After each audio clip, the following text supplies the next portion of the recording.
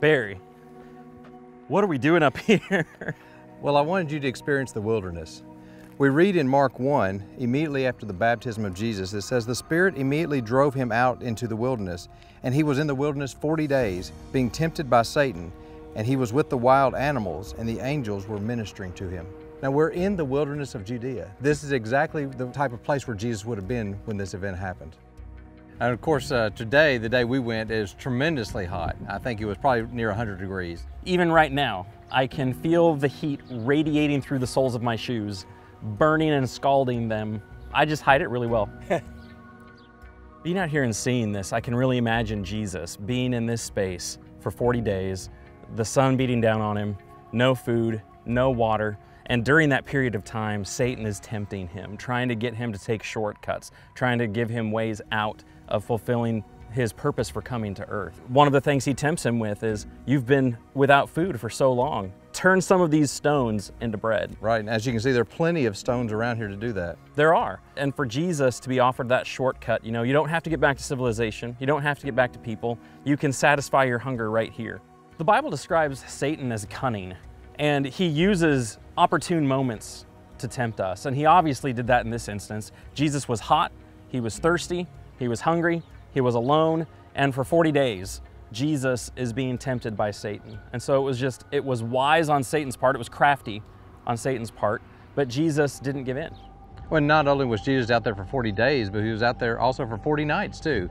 During the time Jesus lived, it would have been complete darkness with the exception of the moon and stars. And to be out there alone, I think, during that time, and to be considering all the things that not only the devil was tempting him with, but just the environment itself would have been very difficult to handle. I know growing up, I had a misconception of what the word wilderness means. I always thought it was dry and arid like it is here, but I always thought it was flat, sandy, kind of like a desert back in the United States, but it's really not. It's mountainous. It's actually really beautiful, but it's completely different than what you normally have in your mind. Well, and it mentions there were animals. I mean, we've seen some of those since being here.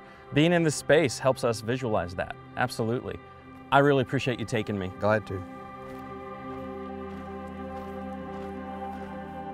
I think one of the things that biblical students need to connect, a couple of dots they need to connect when they think about the temptation of Jesus, is that Jesus came to fulfill all righteousness.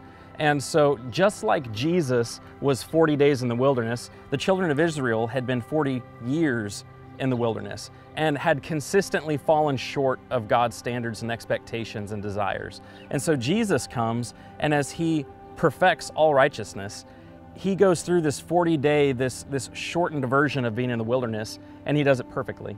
He never once gives in, he never once fails God, and it is one of the events that helps demonstrate that he's able to be our sinless sacrifice. I'm Craig. And I'm Stu, and we're the founders of Appian Media. We really hope that you've enjoyed the content that you've just seen. This was only made available through the generous donations of so many of you. We believe that the world should have biblically accurate, visually engaging content about the Bible, and it should be free for everyone. We would encourage you to visit the membership page of appianmedia.org and consider becoming a reoccurring member. Everything that you donate to Appian Media is tax deductible. However you decide to donate, we really appreciate your support.